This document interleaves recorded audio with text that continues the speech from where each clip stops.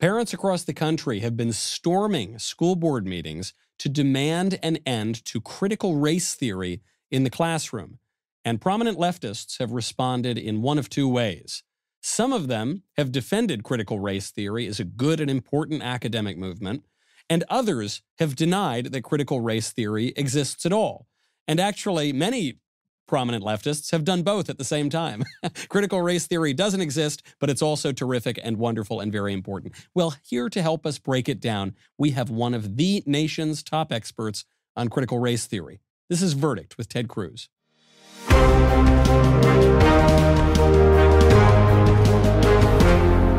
Welcome back to Verdict with Ted Cruz. I'm Michael Knowles, and this week I am joined not only by the senator himself, but also by Christopher Rufo, who is senior fellow at the Manhattan Institute and who is largely responsible for many people around the country waking up to critical race theory and the associated leftist ideological movements that are poisoning the minds of young America. All right, you understand my opinion of CRT, but I want to take a somewhat balanced perspective.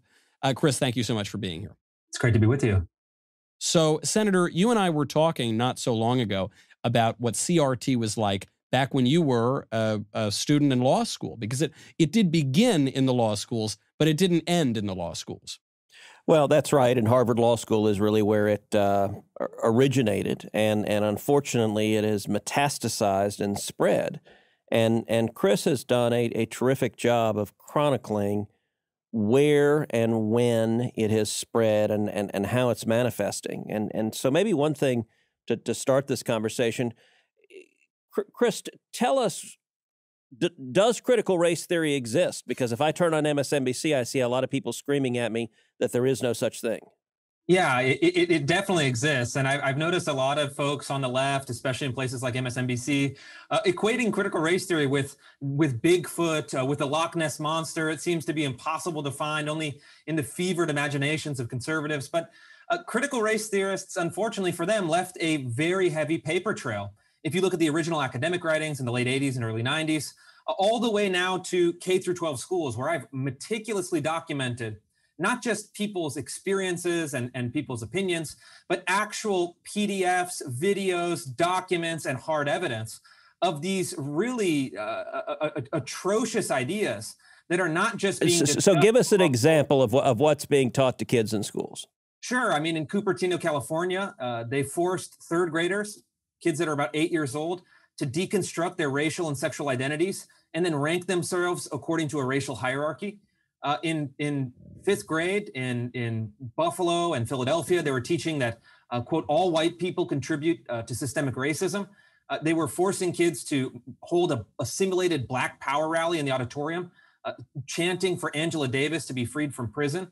In a public high school in New York, they sent out an email to white parents saying that they should and hold on, Chris, let me stop you on that. Angela Davis, for someone who doesn't know who she is, who's Angela Davis? You know, in many ways, Angela Davis was the kind of prototype of critical race theory. She was the doctoral student of the kind of founding American critical theorist named Herbert Marcuse, who advocated for revolution, who condoned even violence. Angela Davis was his student, steeped in Marxist ideology, who eventually was provided weapons for a hostage situation in a courtroom. She was a member of the Communist Party. She advocated for the overthrow of the United States, abolishing capitalism. And a lot of those ideas that during Davis's time were really on the radical left fringe have now moved not only into mainstream university discourse, but even into public K through 12 schools under this guise of critical race theory. So, Chris, I want to have a good answer for the leftists who have now made, it seems that they're speaking in unison after spending weeks defending CRT, now they're denying it. And they are saying that almost by definition, critical race theory is only taught and discussed in law schools, and that the things that are going on in K through 12, maybe they're anti-white, maybe they're bigoted, maybe they're vicious and far left, but whatever it is, they're not the same thing as critical race theory. What do you say to people who are making that argument? Yeah, I mean, it's important, like all Marxist ideologies, you have theory and praxis, or kind of the general ideas and then the practical implementation of those ideas. That's embedded within critical race theory. So what it looks like in a scholarly paper, obviously they're not teaching kindergartners how to read the Harvard Law Review, but what they are teaching kindergartners, it could be can be thought of as applied critical race theory. So I'm just going to lay out some key terms, and these are really kind of red flag terms that if they're teaching in a K through 12 school, it's almost undoubtedly informed by critical race theory and using the principles of critical race theory. So if you hear whiteness, white privilege, white fragility, oppressor oppressed, intersectionality, systemic racism, spirit murder, equity, anti-racism, collective guilt, or affinity spaces, which are racially segregated training programs and educational lectures, all of those key terms, which you hear in hundreds, if not thousands of school districts across the country, even if they don't say under the heading critical race theory, those are all ideas that are derived from critical race theory and then applied in the classroom through critical pedagogy. Yeah, okay, so Chris, back up a little bit and run through those terms. A lot of those terms we may or may not have heard of, but what do they mean? Go through them one at a time. Yeah, so I'll first take the trio of terms related to whiteness. It's this idea that people of different racial categories can be reduced to a racial essence, this almost metaphysical property of whiteness, the condition of being white. And that includes, by definition, in their theories, white privilege, this idea that society is tilted towards you. You are embedded by simply existing. You have vested property interests and advantages because of the color of your skin, and also white fragility, the idea that any reaction against something like critical race theory doesn't come from principled agreement or dissent. It comes from the kind of the kind of psychopathology of being white, that you are fragile, that you are going to react out of rage, out of other sorts of emotions to any challenge to your identity. And then I think a second bucket, you have to look at oppressor and oppressed. This is Marxian conflict theory, derived in the 19th century, but now looking at that through a racial lens, the idea that the oppressors are not the capitalist landlords and ownership class, but actually a racial category of whites. The oppressed are Black Americans and people of color. And then intersectionality basically takes this kind of shake 'em up approach to this oppressor and oppressed distinction, saying all the different racial categories, religion, language, disability status, your body mass index even, are all vestiges of this capitalist, white supremacist patriarchy that oppresses people. And then this is then the kind of antidote that they profess is something like equity or anti-racism. And Ibram Kendi, who I think is the kind of critical race guru of our time, defines anti-racism, defines equity in very simple terms. He says, the cure for past discrimination is present discrimination. The idea that we don't want to have equality under the law. We don't want to have colorblindness. We don't want to have meritocracy. We want to have a legal regime that favors people on the basis of race, that tips the scales to someone on the basis of race, and even in many cases in critical race theory, actually abolishes the system of capitalism, redistributes land and wealth on the basis of racial identity. So let me break down, because there are a number of concepts in there, like you mentioned equity. Now, equity sounds very similar to equality, and equality is a good thing. I mean, we are a nation that was built under the principle of equality under the law, but when you hear the critical race theorists talking about equity, they don't mean equality. What's the difference between the two? It's a really key difference, and I think that they've adapted the term equity really to play a language game, to trick most Americans to think it's just equality 2.0. It's just a better version of what we had before. But the philosophical premise of these ideas is quite different. Equality, as you said, seeks to provide equal protection under the law. It protects the individual's right to things like private property, to freedom of speech, to political participation and representation. So equality says you can't discriminate. Equity says you must discriminate. Is that, am I following this right? That's right. And the key difference is that equality looks to you as an individual and says that the key unit of measurement, analysis, and policy is the individual human being who should be protected from discrimination. Equity says we don't want to look at society as a collection of individuals. We want to look at society as a collection of competing racial groups. And we need to achieve the equality of outcomes between those racial groups by whatever means necessary, including racial discrimination, which they call positive discrimination or affirmative action, which is so. And Chris, let me stop you, because it. One thing you said there that I think is really important is you talk about the language games. And in the world of critical race theory, I mean, the left is very good and creative when it comes to language. And the similarity between equity and equality, it's like, well, gosh, who could be against equality? Which I guess means everyone has to be for what they call equity, which is discriminate based on race, which is the exact opposite of what we should be doing. But they do a similar thing with systematic racism.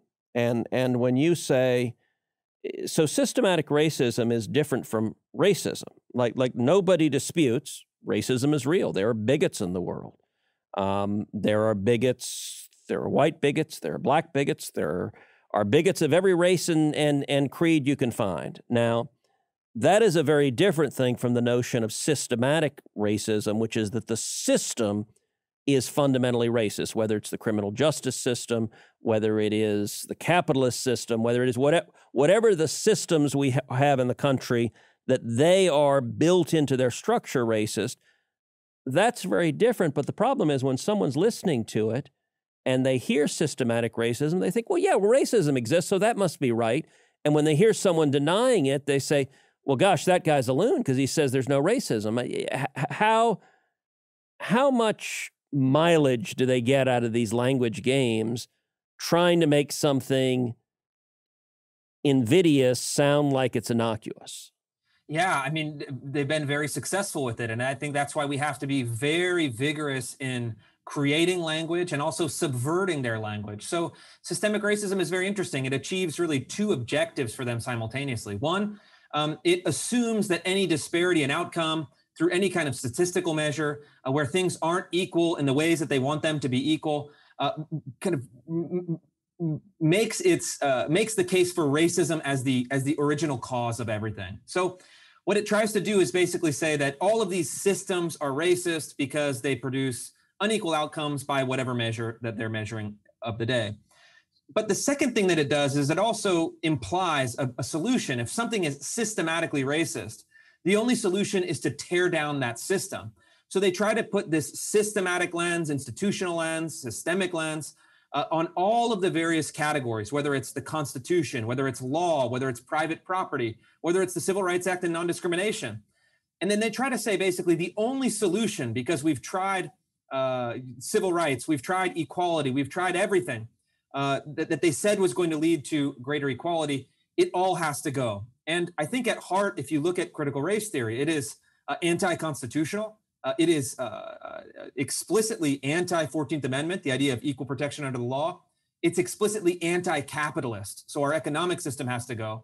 And if you go on down the line, you find that that the critical race theorists don't want to reform the United States.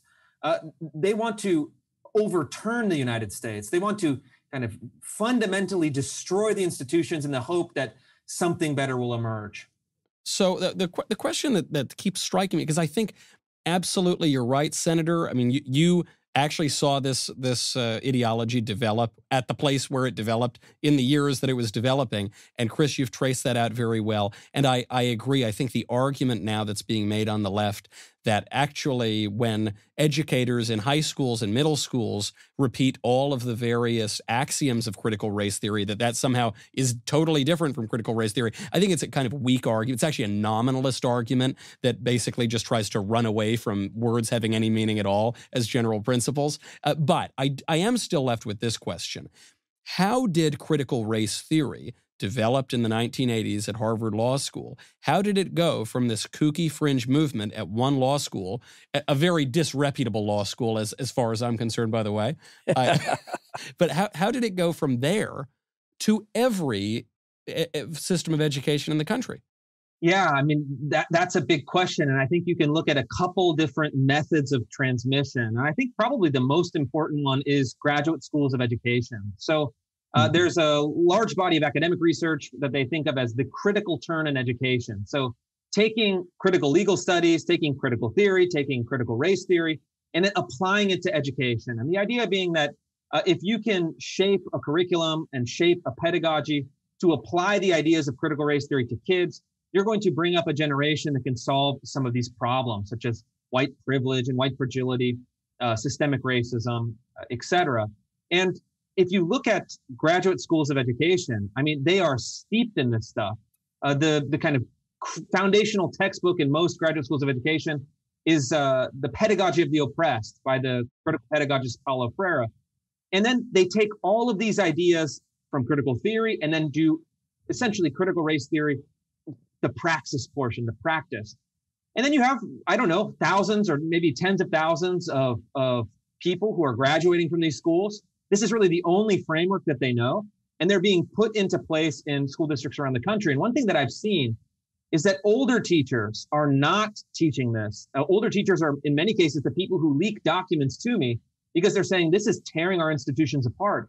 But if you're under 35 and you're a new public school teacher or within the first 5-10 years of your career, this is the water that you swim in. This is what you're teaching. This is how you're designing your curricula.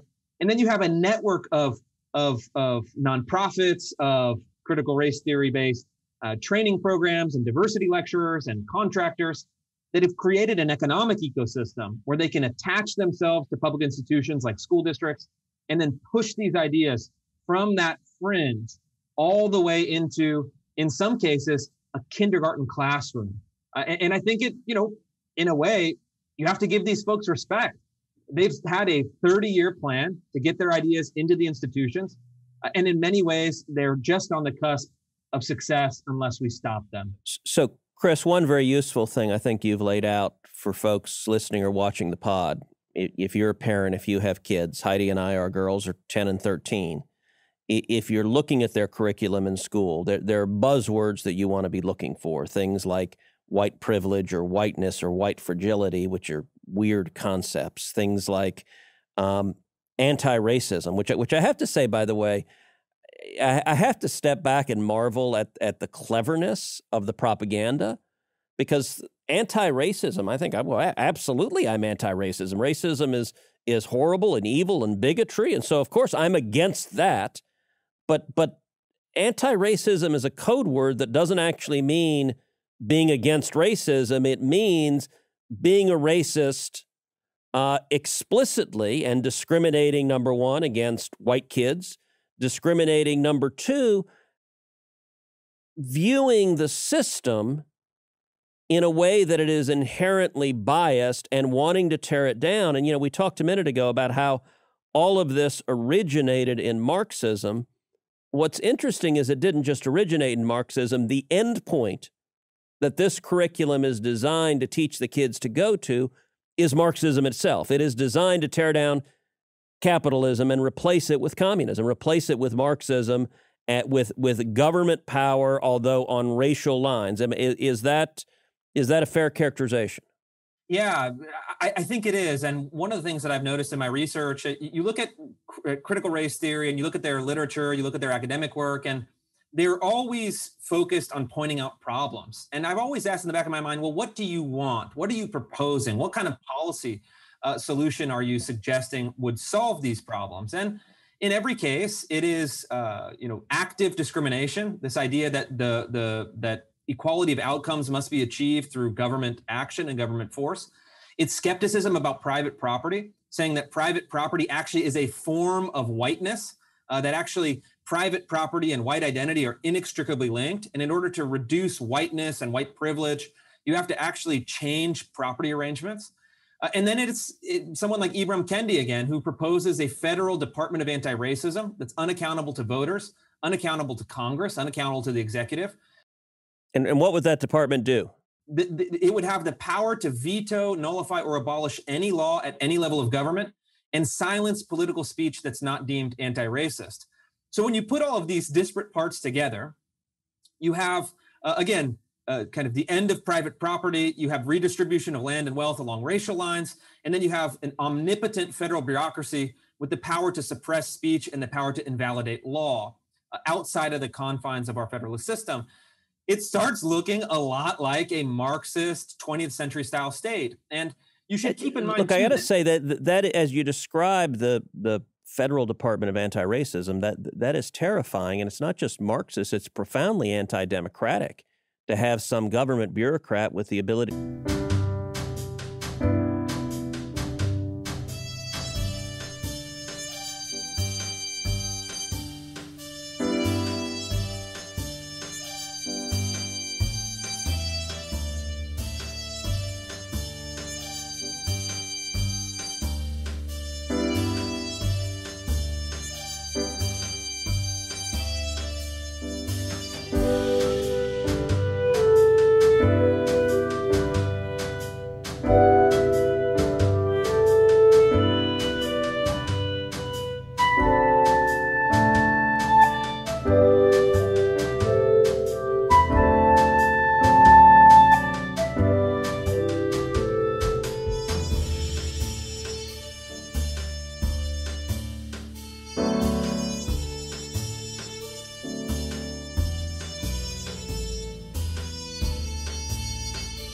To set aside any law he or she doesn't like, and to silence and censor speech.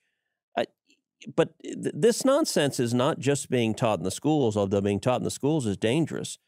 It's also being taught in corporate America. It's also being taught in the federal government. It's also being taught in the military. Is that right? Yeah, that's right. I've reported on all of those domains. I mean, started last year with a series of reports I did on the federal government. So give us some examples. Yeah, so I'll give you some examples. The example that I like to tell is Sandia National Laboratories, which is a federally affiliated laboratory that designs America's nuclear arsenal. So the actual nuclear weapons that we have to keep our country safe. They sent their white male executives to a 3-day white male privilege re-education camp. They sent them to a resort down in New Mexico, and they had them deconstruct their white male identities. They had them read and recite white male privilege statements. Then they had them write letters of apology to fictitious women and people of color. The idea is that breaking down their identity in order for them to be kind of softer and more open to absorbing this ideology. And some of these things, if you look at them, you say, well, this is one crazy training. This is something that was probably well-intentioned, but it went awry. But then I started doing reporting at, I think now more than a dozen federal agencies. I'm sure it's now almost every federal agency, including very important places like the Treasury Department, like Homeland Security, like the FBI, like West Point Military Academy. All of these institutions that most Americans had faith in have been really infected with this ideology and really have started to adopt it as their own. And I think over the short term, it makes for a splashy headline, but over the long term, it's something that is very dangerous for our country. So Chris, let me play devil's advocate for a second here. This past week, General Mark Milley, who's the chairman of the Joint Chiefs of Staff, was testifying in Congress and made a lot of news. And I know General Milley well. I like him. He's a Princeton grad. He actually is the only general officer in the military that is a Princeton grad. And I got to know him when he was the commanding officer of Fort Hood in Texas, when he was a 3-star general before he had gone up to be chairman of the Joint Chiefs. But General Milley kind of vented, and he was under questioning in the House, and he said he was offended that people were criticizing the military as woke. And the argument he gave is, I've read Karl Marx, but that doesn't make me a communist. So what's the response to, well, what's wrong with reading some of this stuff? Yeah, I mean, there's a really important distinction, right? It's like, I read a lot of critical race theory. I think it's important to read. I think it's totally fine to read in the context of a college classroom. But there's 2 different ways you can approach it. You can approach it as one perspective among many, where you have a reasoned debate, where you look at its flaws, you look at its benefits, and then you try to come to a better understanding of the world by comparing a variety of subjects. The other way is to really use it as a form of indoctrination, to compelling people to believe, to forcing them to believe in this, to presenting it not as one perspective among many, but as the truth, as dogma. So there's a difference between, say, West Point having a survey class of, different views of race in America, and including this among many different views, and also reading Dr. Martin Luther King Jr. and Booker T. Washington and Frederick Douglass, and in that context, a survey class, this could be reasonably included as among the views there are, that's very different from, say, a training program that you're forcing young 18, 19, 20-year-old soldiers and sailors and airmen and Marines to complete this training program in order to be able to serve in the military. Yeah, that's right. And I think from some of the documents that I've seen from within the United States military, it's not presenting it as a survey. It's not presenting it as one perspective of many. It's saying this is the ideology of the U.S. Army or the Marine Corps or West Point Military Academy. These are the books you need to read. It's Robin DiAngelo, it's Ibram Kendi. It's this new gospel of critical race theory that they're presenting as this kind of thing that you need to believe, not, again, a competing perspective. I think it's also very different when you're talking about kids, when you're talking about K through 12 education, where, again, it's different. It's presented not as an academic subject, but it's presented as a kind of method of indoctrination. And I think that's why you're seeing millions of parents rise up to say, hey, look, we want to have a discussion about these issues. We want to work on these issues.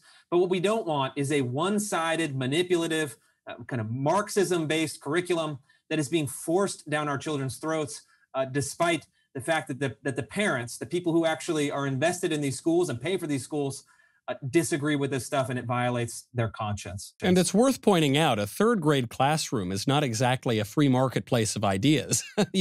Whatever you might have in a graduate seminar or even undergraduate, really, what you're teaching to 8-year-olds is this is true and this is false, right? You're giving them rudimentary education so that they can think later on in more complex ways. And I think you're absolutely right, Chris. This is not, though there are many defenders of CRT who are trying to pretend that this is just one idea among many in a free marketplace of ideas. It's not how it's being taught. And as you also point out, Senator, the fact that this has made it into the U.S. military, the fact that officers are being told to imbibe this stuff and are being encouraged to treat it as the gospel truth rather than just as some crazy idea among many, the fact that this has infiltrated corporate boardrooms, that this has infiltrated so many institutions in our country, it does make you almost lose hope. And I wonder, is there any glimmer of hope here? It's very strange that I think probably the majority of Americans disagree with this kind of stuff.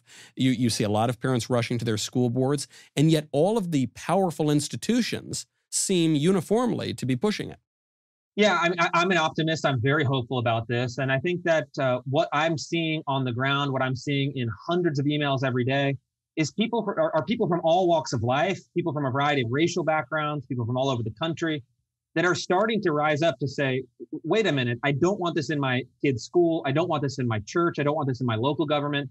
I don't want this being pushed by the US Congress. And what I think we're seeing every day is a new video of hundreds of parents showing up at a school board meeting, getting activated, really pushing on this issue. And I talk with a lot of local and state legislators, and they're telling me that when they're out there in their districts, this is the number one issue that they get when they're doorbelling or going door to door or speaking at events. People really care about this. I know that some people are saying this has the same kind of energy as the 94 congressional revolution or 2010, the Tea Party revolution. There's something happening in the grassroots of this country that people are being energized by this. They're being focused. They're being engaged, in many cases, for the first time in politics. And I don't think the institutional responses have been, frankly, very strong. You see all of the media running cover. You see them playing language games. You see them retreating from critical race theory. None of those strategies are going to hold because people know what's being taught to their kids. People have a visceral and intuitive understanding of what this ideology is trying to accomplish. And we're seeing a critical race theory revolt all over this country that gives me an immense amount of hope. And I think that, look, if Brooklyn and Berkeley want to do critical race theory in their K-12 schools, that's fine. That's their right. But I think we're looking at somewhere between 70 and 80% of Americans that we could rally into opposition on this issue. And I think that's a starting point for incredible success. So Chris, if someone wants to learn more, where do we go? Where can someone go to learn more about what this is, where it's being taught, and what to do about it? Yeah, I put together a critical race theory briefing book. So if you just search Google, Christopher Rufo, critical race theory briefing book, or CRT briefing book, I've provided anything that you'll need to get started to engage on this issue, whether you're a parent, whether you're a local legislator, whether you care about this in the workplace. So I have definitions, I have key concepts and quotations, I have stories about where it's being taught in schools. I also have suggestions for language that's successful in winning on this issue, as well as some model legislation. So that's where I'd recommend you go. You can always reach out to me. I'm happy to help put you in connection with other people that are working on this issue. I think it's just a tremendously important thing right now, and I encourage everyone to get involved. Certainly is. Chris, we have got to get to the mailbag now, so I will not have you sit around and answer the difficult, impossible questions from our listeners, though I'm sure you could do it because you really have done such a service with your writing over at City Journal and your work on really making this issue come into stark relief. Christopher Rufo, thank you for being on the show. Thank you. Before we get to the mailbag, I am so pleased to announce that we are now finalizing the dates for Verdict Live. We are taking Verdict with Ted Cruz on the road in partnership with the Young America's Foundation. We will be coming to a school near you or maybe even to your school, but you will need to request that. So you can go to yaf.org/verdict and apply to have your school be one of the spots. Deadline to apply is August 18th. Senator, we're taking this thing live. We're going to go meet people in real life. We're headed out on the road to college campuses. We'll have an auditorium. We'll film it live. We will have, hopefully, some friendly questions, some hostile questions.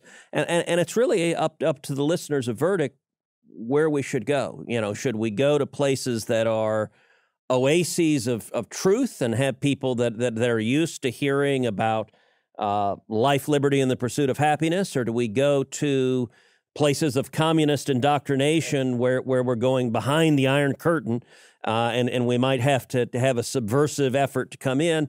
I don't know. We're asking you, the reader, let us know where you think Verdict should be filmed, and we're going to have fun regardless. We absolutely are. We could even head to the University of East Berlin, also known as Berkeley in California. There are a lot of schools we could go to, and hopefully we'll be able to do a combination. So you can apply to host us at your school. That will be yaf.org/verdict. Get those applications in by August 18th. That is the deadline, and we're going to be looking forward to it. And now, before we see you live, we will answer your questions in the mailbag. All right, this question, completely out of left field, but it's from our colleague on this show who is sitting right behind you, Real Truth Cactus, who writes, what are some conservative arguments for environmental practices? We all hear the sun monster is going to kill us, but as conservatives, do we not also wish to conserve our planet? Where is the balance? I think that's a great question, and I think a lot of conservatives are really timid when it comes to discussing environmental issues. All of us breathe. All of us drink water. All of us, presumably, and you're drinking, I think, coffee or vodka, whatever you're drinking right there. Both, actually. There you go. But you know, water is at its base. Look, all of us would like for our kids to be able to breathe and drink water. We'd like for our grandkids to be able to breathe and drink water. Protecting the environment, you know, you look at Teddy Roosevelt, who was one of the first great conservationists and environmentalists. We have a responsibility to protect the environment. What does that mean? That means fighting pollution. Fighting pollution is a good and noble role. It is an important governmental function. We don't want to see factories pouring a bunch of gunk into the rivers or into the air that make people sick. All of that is legitimate. It's not where today's environmentalist movement is.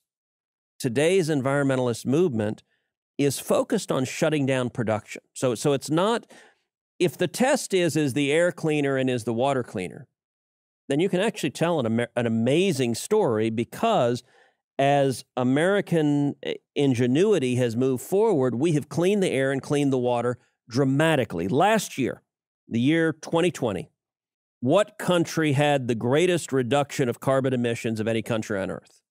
Answer, the United States of America. By far, not even close. And what caused that? What caused that primarily was the shale revolution and the incredible abundance of natural gas we have. And we've seen a large-scale shift from electricity production from coal to natural gas. Natural gas is a much cleaner way to produce electricity than coal. And so we've seen not just carbon emissions going down, but pollutants going down by dramatic numbers. Now, here's the weird thing about environmentalists on the left. You would think if the goal is a cleaner environment, you'd be celebrating that. You'd say that's a good thing. What the environmentalists on the left are trying to do is shut down natural gas. Shut down natural gas, destroy American production. And ironically, they also want to shut down U.S. oil, which then makes us more dependent on foreign oil, all of which is produced in a dirtier way. So you end up hurting the environment more.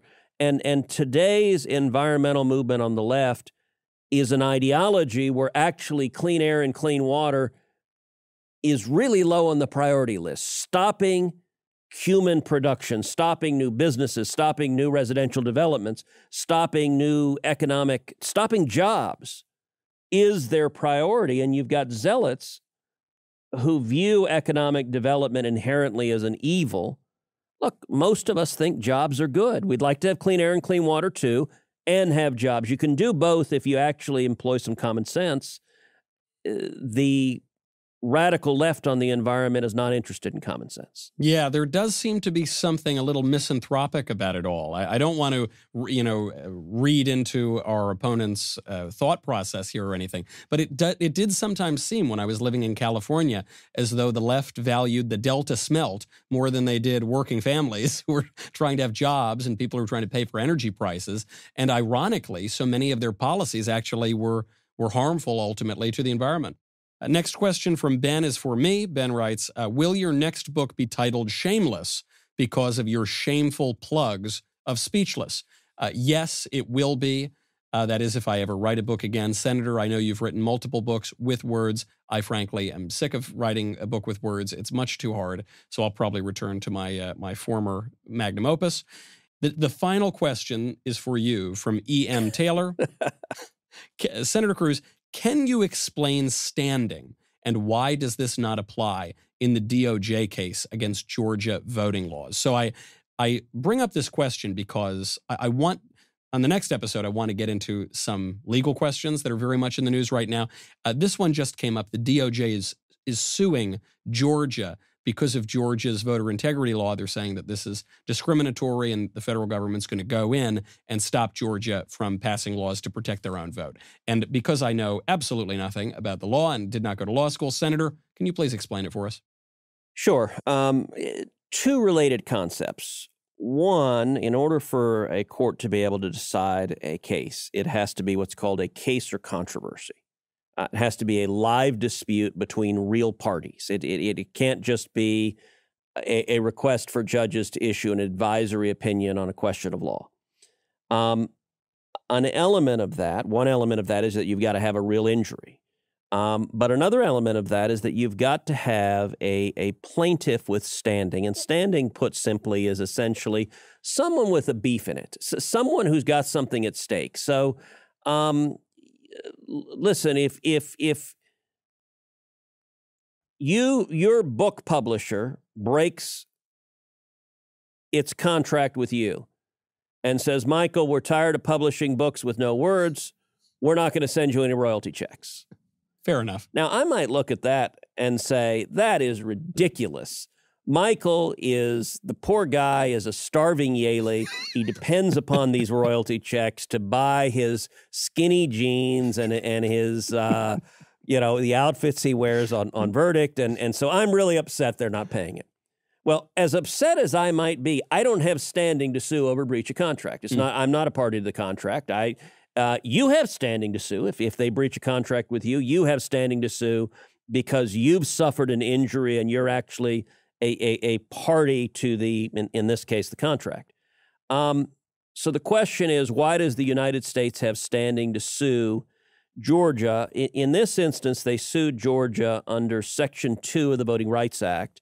And that is a statute that Congress passed to protect voting rights. And it actually gives the Attorney General the authority to bring suits to enforce the law. And so in the role as the chief lawyer for the United States of America, the Attorney General has the authority under the Voting Rights Act to bring suits. Now, I think the suit is not meritorious, and I think we're going to discuss that on a subsequent verdict.